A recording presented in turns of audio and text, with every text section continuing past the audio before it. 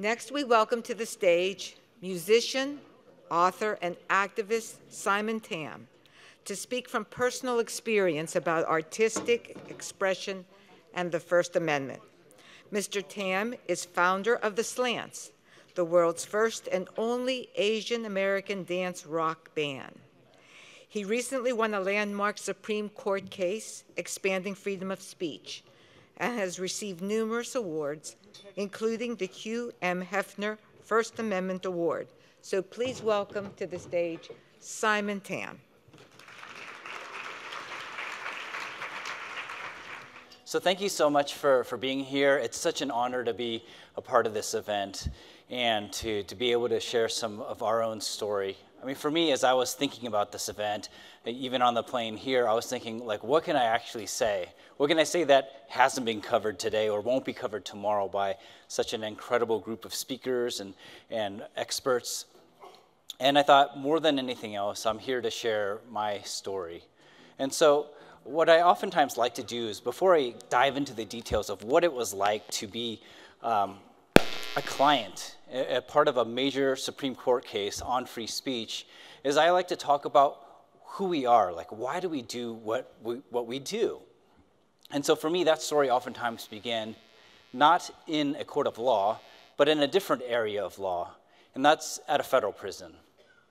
So in 2011, our band was invited to perform at the Oregon State Penitentiary.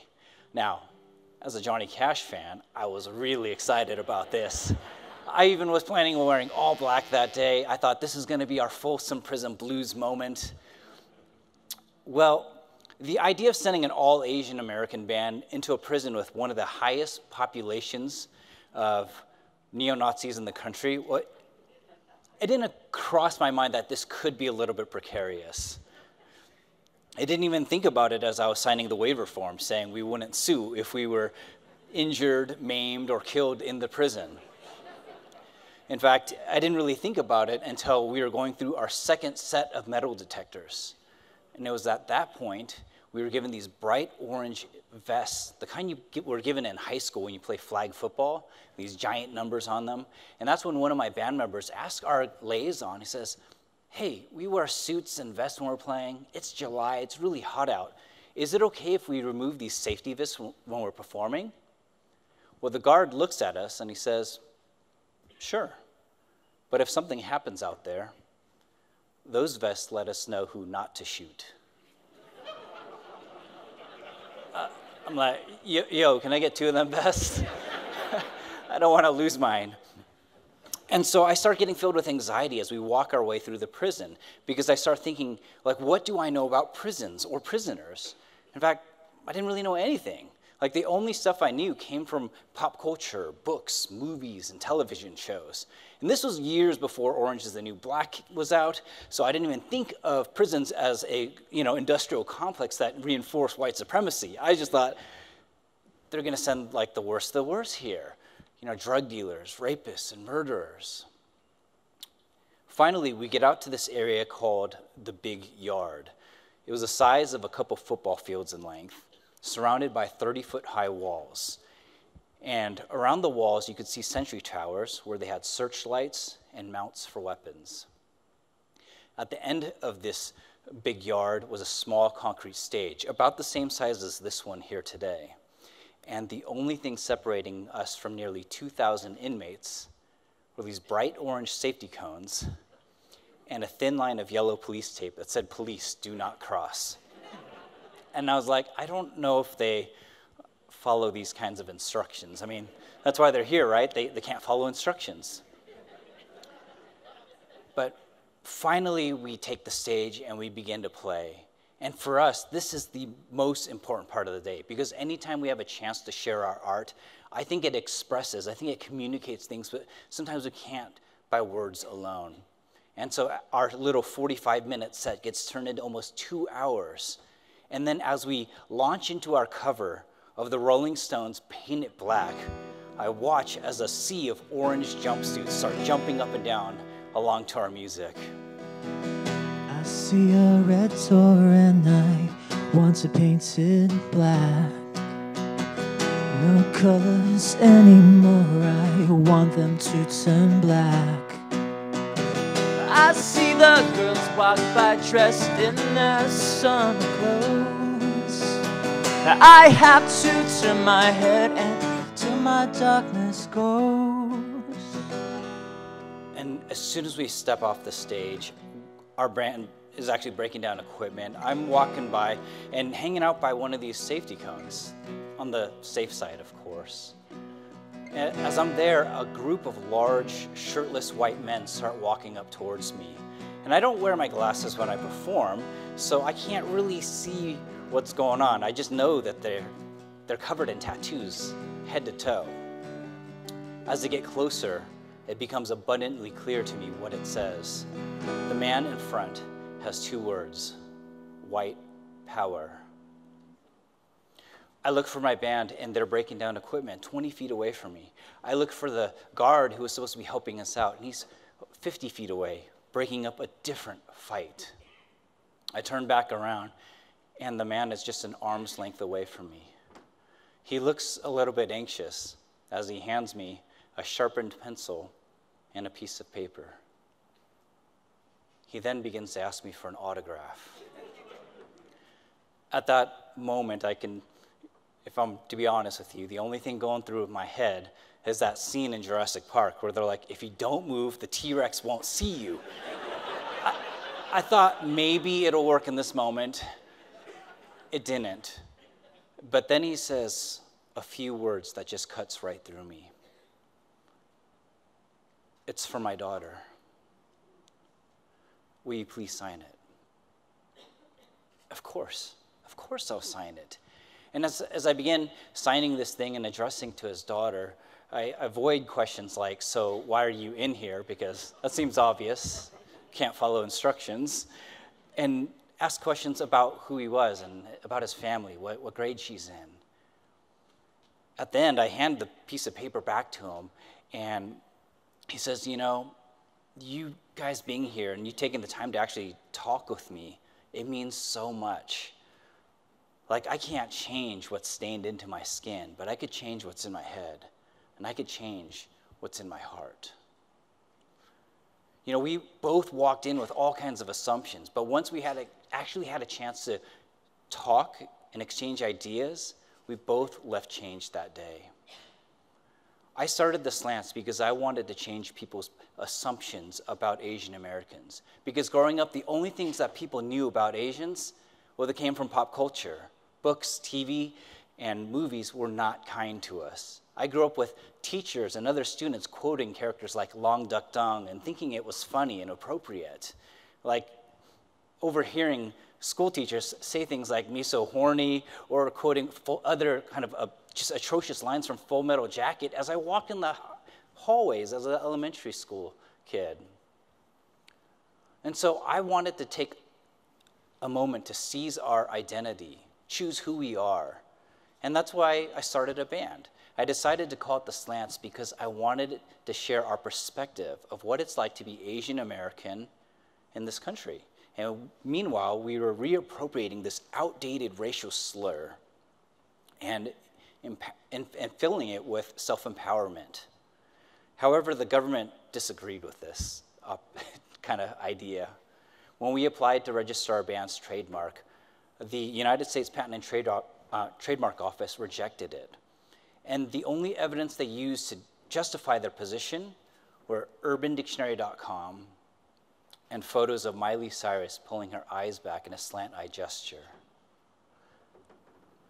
When we appealed using thousands and thousands of voices of Asian Americans, including incarceration camp survivors, executive directors of numerous social justice organizations, dictionary experts like editors at the New American Oxford Dictionary and 2 major independent national surveys, essentially more evidence in an appeal for a trademark rejection than anyone provided in US history, the government said it was not good enough because they found something on AsianJokes.com that said otherwise.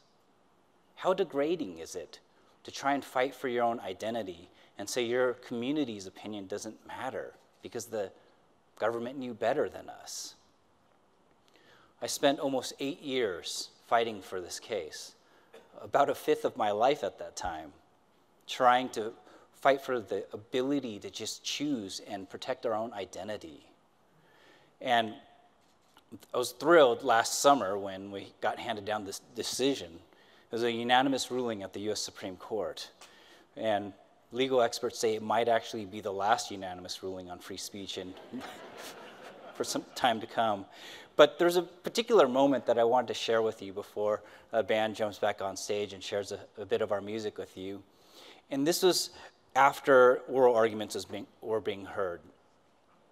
I was walking down the steps of the Supreme Court, and I noticed that the courtyard is filled with thousands of people. And at that point, I'm like, what are they doing here? Because court's in session, there's no tours today. But halfway down, as we're walking down the steps, the crowd erupts in applause. Many of them had been waiting since midnight the night before, trying to get into oral arguments. Clearly, a concern about free speech was on their minds. Clearly, the idea of choosing your own identity mattered to them as well. And as I hit the bottom step, these two kids run up to me. They're Asian Americans who were freshmen in high school. Their parents, miraculously, as Asian Americans, let them ditch school to be there. They run up to me and they say, Simon, we grew up with our entire lives hearing about you and hearing about your band, hearing about the person who's willing to fight for our community, for the dignity of choosing what's best for ourselves. And they told me that they actually wanted to go into public policy development because of me. I'm like, you're a freshman in high school, you know what public policy development is? Like, that is such an incredible thing. And I remember thinking at that moment, you know, honestly, it doesn't matter if we win or lose. We've already won in the hearts of the people that mattered the most to us. They're going to continue that conversation and continue taking it forward. I was kind of shuffled off to the side where there was this media circus of microphones and cameras, and I thought my attorneys had actually prepared some remarks for the day. They did not. And they said, Simon, do you want to say something? And I said, absolutely, because I wanted to make the argument. I couldn't speak for myself in court, which is, I think, such a beautiful metaphor for what I was going through, that I didn't have the right to speak for myself. And so I said what no attorney or Supreme Court justice was willing to say. And I said, if the government truly cared about fighting racism while using trademark law to do so, why didn't they begin by canceling the registrations of the KKK or white supremacist groups? Why did they choose to wage that battle against an anti-racist band? It's because they don't actually care. They wanted to use bad language as a distraction from bad policy that was disproportionately affecting marginalized communities. They didn't like the fact that our case shone a spotlight on them. We found out that the law they're using, this obscure 70-year-old law that was written during the Jim Crow era, was primarily being used against members of the LGBTQ community and communities of color, because those tend to be the groups that reappropriate language, which actually makes them prime targets for the law. But anytime someone from the majority or dominant group applied, they got the benefit of the doubt. That's why every single slur for an Asian American was a registered trademark, except when an Asian applied, they were swiftly rejected. Any slur that you could think of was a registered trademark until a member of that group stepped up. And so, yeah, it took 8 years of my life, but I always like to remember this particular quote from Dr. Martin Luther King Jr., and it's one that I want to close with today. Dr. King loved to paraphrase this quote that said, the moral arc of the universe is long, but it bends towards justice. And I always just remind folks that that moral arc, it doesn't bend on its own. It requires patience, persistence, and people willing to fight for your rights. So, thank you so much.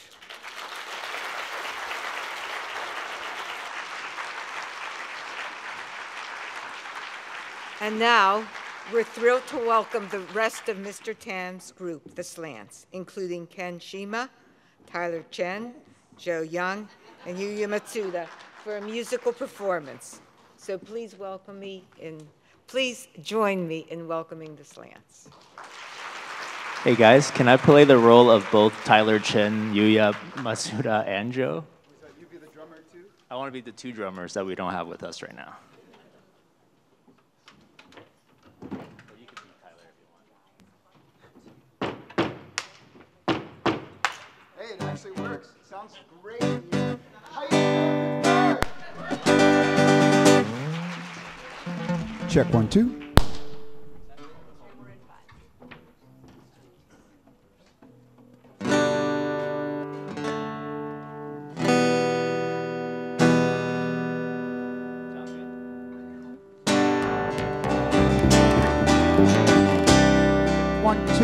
Check 1, 2. All right.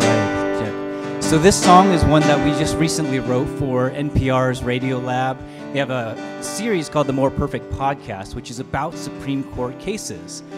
This season, they actually wanted to do something like Schoolhouse Rock, and they invited artists from around the country to write songs about the Bill of Rights. They each assigned us an amendment. Guess which one we got assigned? Well, when I responded to them, I said, you know what? The First Amendment might be a little bit obvious to us. Can we tackle something else? And they gave us the privilege of doing 2 amendments, the 18th and the 21st Amendment, which are prohibition and what eventually got rid of it. And so this song is about turning 18 and 21 years old. It's a coming-of-age song about where your freedom actually is.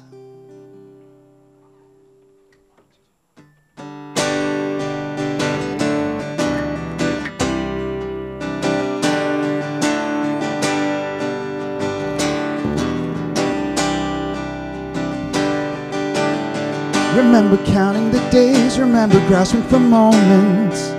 Freedom was a digit away. Remember thinking the world closed up on you like an eyelid, seeing through, peering through. Remember when you were teenage, staring up at the ceiling, emotions like a runaway train. Remember making the promise to yourself not to be cautious, flawless and wandering. Lies, they are misjudged. One breath, you're on the cusp. You were 18, now you're 21. Drew their lines and they changed their minds. You were 18, now you're 21. Housed by rules, now you're free to run. You were 18, now you're 21. Drew their lines and they changed their minds. You were 18. Now you're 21, housed by rules, now you're free. Remember when people told you that you can't be dreaming? The present luxury's fading like the air that you're breathing. Remember when you were 3, filling your lung without questions? The first time that you fell in the sea, and could you ever imagine if they board up the ocean? The cracks come immediately. The watchful eyes, they are misjudged. One breath, you're on the cusp. You were 18, now you're 21. They drew their lines and they changed their minds. You were 18, now you're 21. Housed by rules, now you're free to run. You were 18, now you're 21. Drew their lines and they changed their minds. You were 18, now you're 21. Housed by rules, now you're free to run.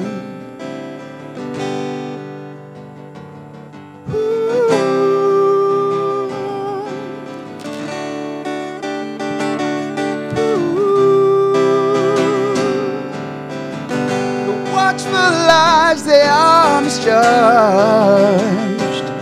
One day they'll see. You were 18, now you're 21. Drew their lines and they changed their minds. You were 18, now you're 21. Housed by rules, now you're free to run. You were 18, now you're 21. Drew their lines and they changed their minds. You were 18, now you're 21. Housed by rules, now you're free to run. You were 18, now you're 21. drew their lines and they changed their minds. You were 18, now you're 21. Housed by rules, now you're free to run.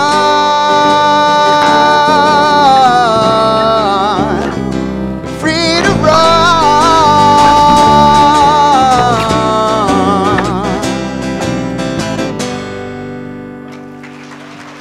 Thank you. Woo. Thank you.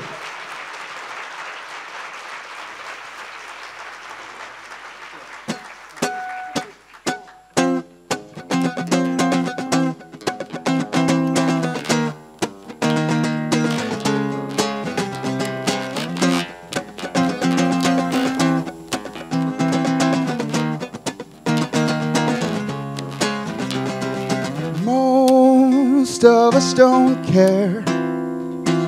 Flashing lights, the distant cries. Most just move right on.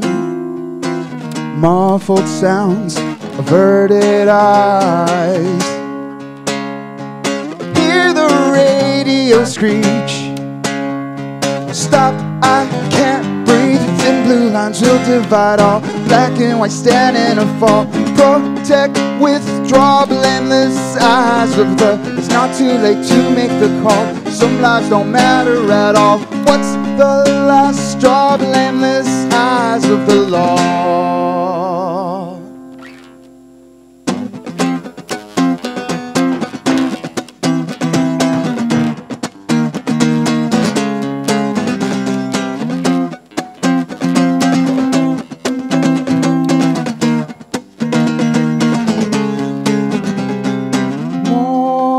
Than dark or light, or surface deep, what's underneath? Whose side will you take when both lie bleeding in the streets? See the steel salute. Hands up, don't shoot. Thin blue lines will divide all. Black and white stand in a fall. Protect, withdraw, blameless eyes of the. It's not too late to make the call. Some lives don't matter at all. What's the last straw? Blameless eyes of the law. Riots are the language of the unheard. Violence is the answer to your slander. Power is the cancer to your downfall. Ashes are the fertile grounds for rebirth. And justice for thin blue lines will divide all. Black and white stand in a fall. Protect, withdraw, blameless eyes of the. It's not too late to make the call. Some lives don't matter at all. What's the last straw? Blameless eyes of the. Thin blue lines will divide all. Black and white stand in a fall. Protect, withdraw, blameless eyes of the. It's not too late to make the call. Some lives don't matter at all. What's the last straw? Blameless eyes of the law.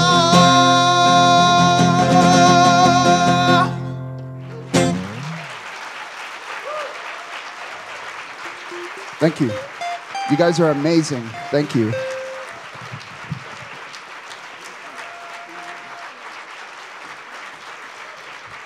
Thank you.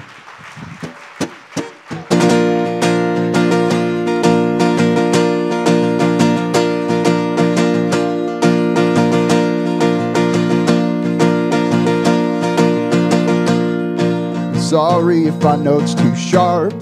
Sorry if our voice is too raw. Don't make the pen a weapon and censor our intelligence until our thoughts mean nothing at all. Sorry if you take offense.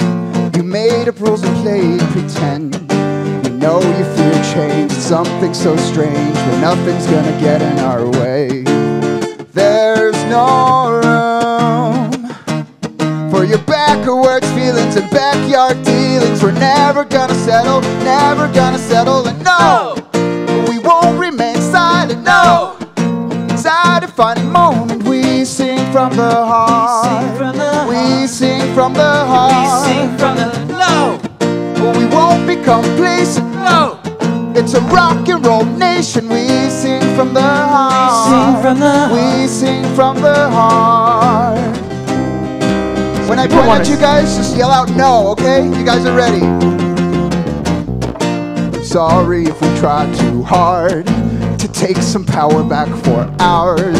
The language of oppression will lose to education until the words can't hurt us again. So sorry if you take offense, but silence will not make amends. The system's all wrong and it won't be long before the kids are singing our song. There's no room for your backwards feelings and backyard dealings are never gonna settle, never gonna settle. And no, oh, we won't remain silent, no. It's our defining moment. We sing from the heart. We sing from the. We sing from the heart. We sing from the. No. Oh, we won't be complacent. No. It's a rock and roll nation. We sing from the heart. We sing from the heart.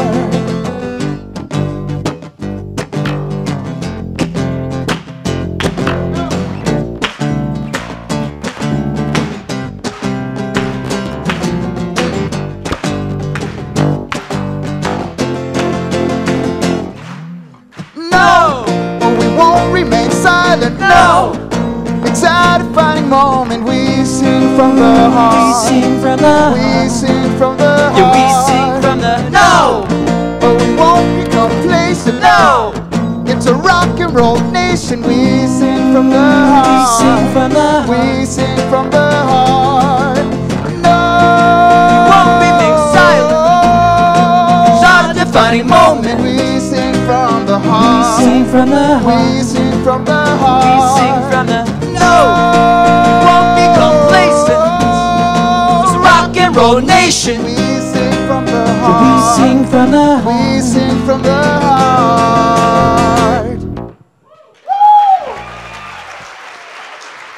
Thank you guys so much.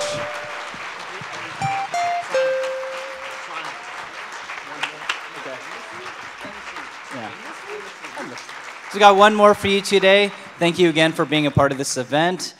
Please stay tuned for closing remarks, and then there's a reception afterwards, so we'll see you there. Yeah. And I just also wanted to mention that post-Supreme Court, one of the other things that we decided to do was to start our own nonprofit organization. So now the Slants, we have something called the Slants Foundation, and we are providing scholarships and mentorship to future troublemakers. In other words, activists, artists of color. So thank you for being a part of this and supporting our work.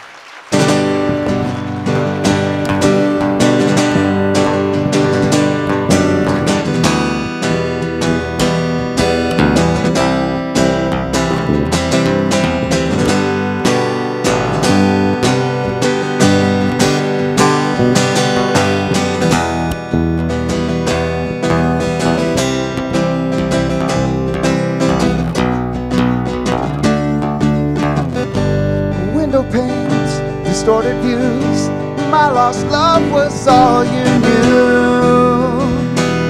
Then you walked inside. It's like a jump and then a fall, crashing your way through my walls. I'll just watch you fly.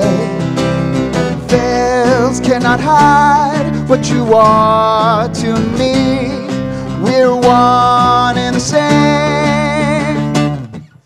All of these feelings, can I be dreaming? Endlessly falling when you come calling, dancing real close. Don't really know how I got to be here. Under city lights, we're right into the night. We both know this is right, so let's fight together.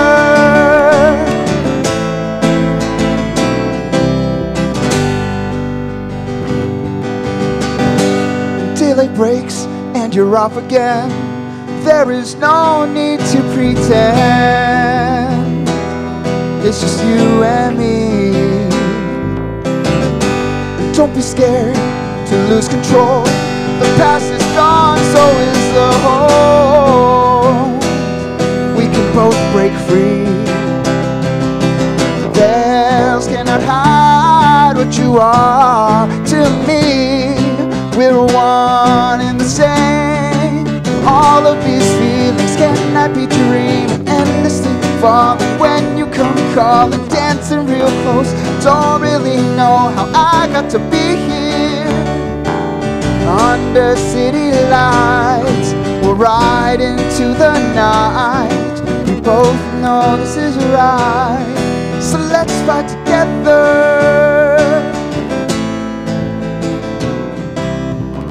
Marvel at the stars, lighting up the sky, flying from so far, descending in the night. Can you see them now? They can show us how. All of these feelings cannot be dreaming, and when you come calling, dancing real close, don't really know how I got to be here. Whoa, under city lights, we'll ride into the night. We both know this is right, so let's fight together.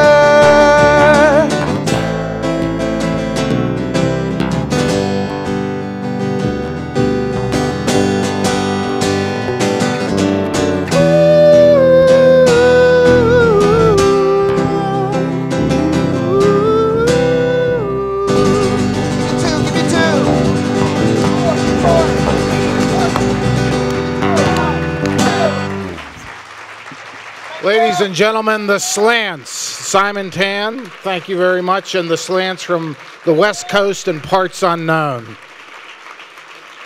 Well, that's a tough act to follow.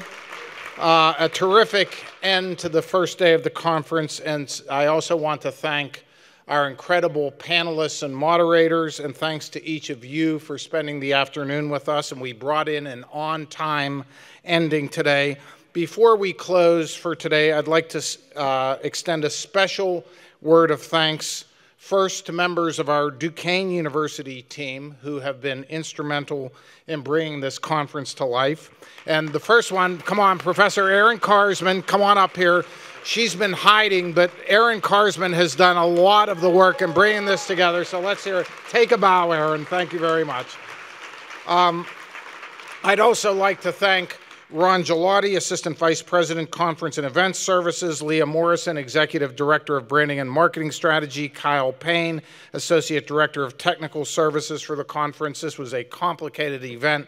And also Law School alum Devin Ferris, who served as our Assistant Conference Coordinator, and Sam Nolan, a third-year law student here at Duquesne and President of the Appellate Moot Court team, who also assisted with the conference planning. As I mentioned at the opening, over the course of the past 2 years, I've worked closely with our partners at the Pittsburgh Foundation, our co-hosts for today's conference. So many, many thanks to Emmy Calland, Senior Manager for the Center for Philanthropy and Strategic Initiatives, Doug Root, Vice President for Communication, Kitty Julian, Senior Communications Officer, and also our thanks to Gene Perlman, who helped to conceive of this program from the earliest stages. My thanks as well to Andy Conti, Founding Director of the Center for Media Innovation at Point Park University, who's been instrumental in helping to plan this conference and will be moderating a panel tomorrow. We're also deeply indebted to Matt Grohl and the Allegheny Foundation, Bill Benter and the Benter Foundation, and the Knight Foundation for their generous support of this initiative. Our thanks to all of them. And now I hope you will join us in the Shepperson Suite next door for a reception and book signing. Floyd Abrams, Juan Williams, and Nadine Strawson will be there with books on sale, and they will sign those books. Have a great evening. Plan to join us tomorrow for a full day again at 9:00 a.m. Another terrific lineup in this national conference on the First Amendment. Thank you very much.